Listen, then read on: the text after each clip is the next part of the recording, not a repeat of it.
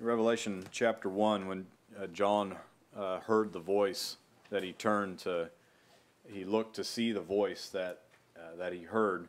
And he saw the resurrected Christ, the exalted Christ. This is the Christ that he spent those 3 years with, that he was very familiar, in fact, so familiar that he was not only of the 12, but of the 3. And there were certain privileges that those 3 had that the 12 didn't have. And in fact, among the 3, he was like the chief of the 3. That the night of the supper, that Jesus was making known that one of you, Peter, tapped John's shoulder and said, "Ask who it is." And so this is the John, the beloved, that it actually was closer than the closest of the close. And when John turned to see, he saw more of Christ here in Revelation chapter 1 than he had ever seen. And he already had seen a lot. He knew a lot, but he was veiled. It was that Jesus' flesh was a veil, and on the Mount of Transfiguration, he allowed some of it to come out. You know, his clothes became white and his countenance shone, and it's like a little bit of it leaked out. And then Jesus said, "Don't tell anybody about this until I'm raised again from the dead." But here in Revelation chapter 1, this was not veiled, and it was not leaked. This was full. This was the full exalted Christ that I have a feeling that even words didn't contain the fullness of it. What John wrote, of course, is inspired. I'm not trying to downplay or discredit anything that's said, but there were, Paul said, things that he saw in the heavenly places that were not lawful to be uttered. And it's not like the angel said, "Hey, make sure you don't say this." I think not lawful means there weren't words to contain. This can't be. Unlawful is that it can't be communicated. That's right. In Revelation 1:16, John noted this about when he turned to see the voice. Now, we normally listen, but he turned to see a voice. It was that notable. And John already had an inclination to listen. We know that. To listen to the words of Christ. But when he turned to see, one of the things he noted, he wrote in verse 16, "Out of his mouth went a sharp two-edged sword." Now, John had already had experience with this sword. But he saw it here in a light that he hadn't seen before. He was able to articulate it because now it's not veiled. There's nothing about Jesus veiled here. And John was caught up, in the Spirit. He was in the Spirit on the Lord's day, and he received this vision that was actually delivered to him by the angel. And so he saw more than he'd ever seen. He had already had experience with this sword, this sharp two-edged sword that come out of Jesus' mouth. But now he saw that he had that Peter experience. This is that. I can imagine the flood of words that Jesus said that came back into John's mind. When he saw the sharp two-edged sword, he was able to say, I remember that sword. It must have been such an exhilarating experience for John to turn and what he saw. But this, just a few thoughts I wanted to share as we come to this table about the sharp sword, two-edged sword that comes out of Jesus' mouth. One is that, of course, this is his word. It comes out of his mouth. It's what he says. When he speaks, it's like a sword. And secondly, it's two-edged. And so when he speaks this word in a mixed multitude, some people die because of it and other people live because of it. It's a two-edged sword. And of course, it's sharp.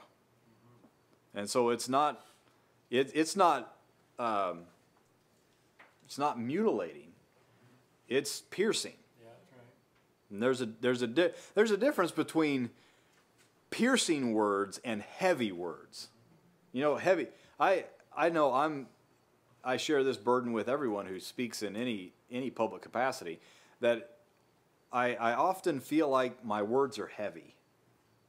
Like they're not sharp enough. It's like I could have I wanted to say that more effectively. I wanted it to be sharper. You know what I mean. Yeah. But Jesus doesn't. He's never burdened with that. His words are a sharp two-edged sword, and they divide asunder, like Hebrews 4 says it. His word is sharper than any two-edged sword. Here's some examples of this. Of course, in chapters 2 and 3 of Revelation, he's wielding this sword. This two-edged sword, in the 7 messages that were delivered to the 7 churches, he laid bare the 7 churches with the sword. He cut through all pretense, if there was.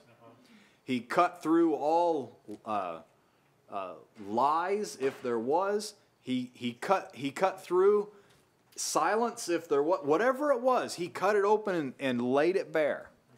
And so in these churches, when he spoke to these churches, if they were tolerant of false prophets, he laid it open for everybody to see. If they were patient, enduring, and faithful, he laid it open for everybody to see. See, whether his word opened it. It pierced, it divided, it revealed, and for what it was. Whether they were faithful in Philadelphia, or whether they were liars and hard in Laodicea. Whatever the condition was, the sharp sword opened it up. Amen.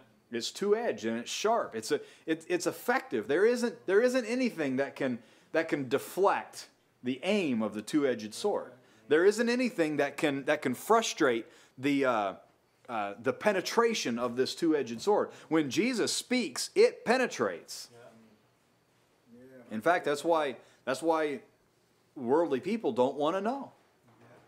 They don't want to hear what Jesus has to say because it penetrates. It convicts. It'll make you uncomfortable.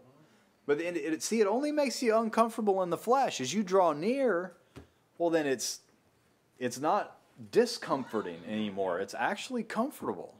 It's actually comforting. You see, it's two-edged. This sharp two-edged sword is what Saul of Tarsus met on that road to Damascus. And it was, he laid things open to Saul there that day that Saul didn't know. He was zealous, but not according to knowledge. He was actually fighting against the one whom God had anointed when he thought he was actually doing God's service. But Jesus, with this sharp two-edged sword, he said, it's hard for you to kick against the pricks. Now, we don't know a lot of details about this, but there was a struggle inside of Saul of Tarsus. There was something that was uncomfortable. He was kicking against the pricks. Maybe there was something in those people that he was imprisoning, something in him that made Paul think second. Like, maybe he didn't sleep very well that night. Something that he heard, he thought, there's more to this than, I don't know, I'm just surmising here. There was more to it than what Saul of Tarsus knew. And Jesus laid this open. It's hard for you to kick against the pricks. Maybe Saul couldn't put his finger on it. But it was something that bothered him. And the sharp two-edged sword laid it open. Amen. He says, why do you persecute me? That was a revelation to Saul. He laid it open with this sharp two-edged sword. What a ministry this sword has. And this sword is not just for conversion. Because this is the sword he wielded to these 7 churches, and not all 7 churches needed conversion. Not all 7 churches even needed repentance. There were 2 of the churches that Jesus had nothing bad to say, but it was still the sharp two-edged sword. He discovered, when he was even in this world, he used this sharp two-edged sword. He discovered the Jewish leaders, and he said, you're blind. Oh, imagine what this sounded like to the common people.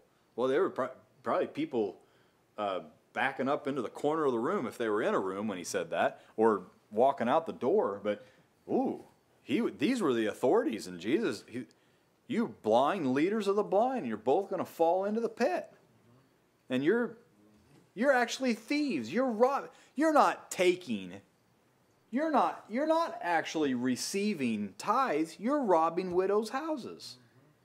What was that but the sharp two-edged sword, just laying open these and discovering the actual motives of these religious people? when you traverse land and sea, you're actually making people sons of hell. You're not converting them to not to the God of Israel. He's laying open so that he's discovering the sword. The sword of his mouth is what came down on Pentecost. He said, "Men and brethren, what must we do?" Boy, they weren't trying to evade the responsibility then, were they? What shall we do? It's like the sword pinned them. It had them. What shall we do? That's this sharp two-edged sword. And every one of us, according to our own faith and our own experience, we've been there. Amen. Where maybe your own conscience said to you, "Thou art the man." Maybe you couldn't hear your conscience, and so God sent a brother edged.